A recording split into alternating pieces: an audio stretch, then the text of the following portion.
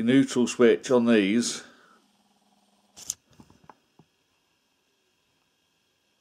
is just there. That's your gear selector shaft, and just to the left of it is your neutral switch. So I've already took mine out. Looks like that. Now basically they are just a switch on or off, but the single wire, so the power comes down.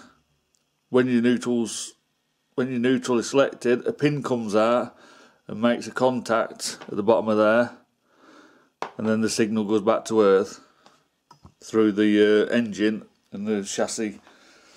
So basically, to test this, you only got to test for continuity through it, and also if there's any leakage to earth.